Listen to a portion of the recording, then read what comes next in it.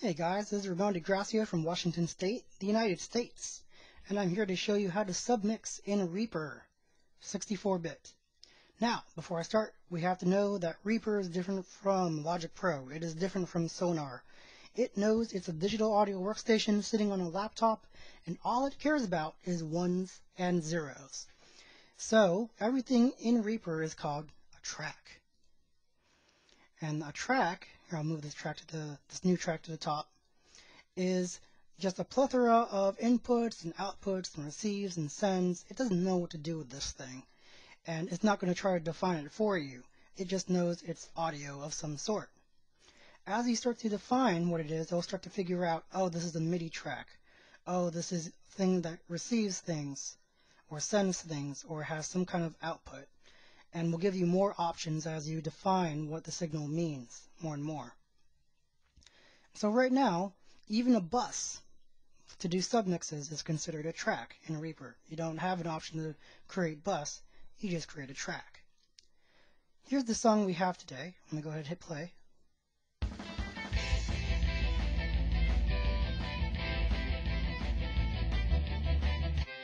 We have a bass, drums, a lead guitar, and a rhythm guitar.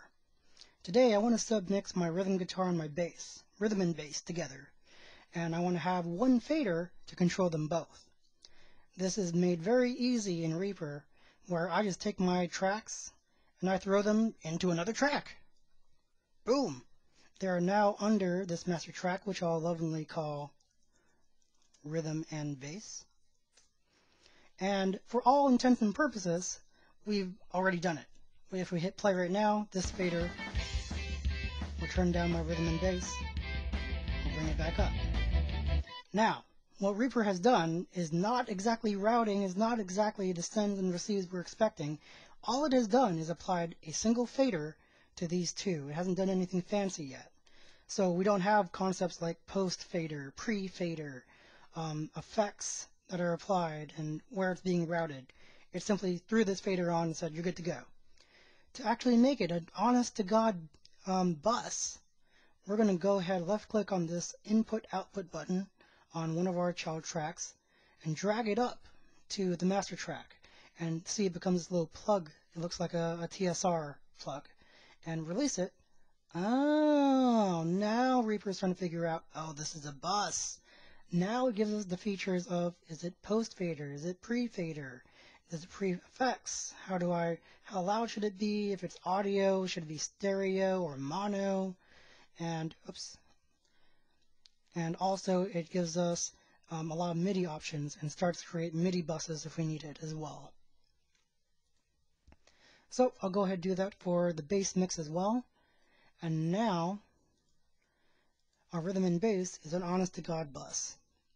And as I play it, and turn this down and up, and if I start to apply effects to these, they will react as I have stated as post-fader or pre-fader or pre-effects. Now, the one last thing you should know about Reaper is that, okay, great, we've added a fader. Now we have 3 faders instead of 2 right here. What you can do is also use your track manager. And there are 2 views for tracks in Reaper, which is your TCP, or Track Control Panel, which is right here, we've been working in it, or your MCP, or Mixer Control Panel, down here. We're going to go ahead and just click these little dots and turn off the tracks in those 2.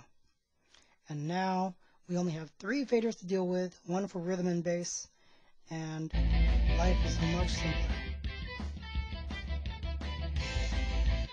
Alright, that's all I got.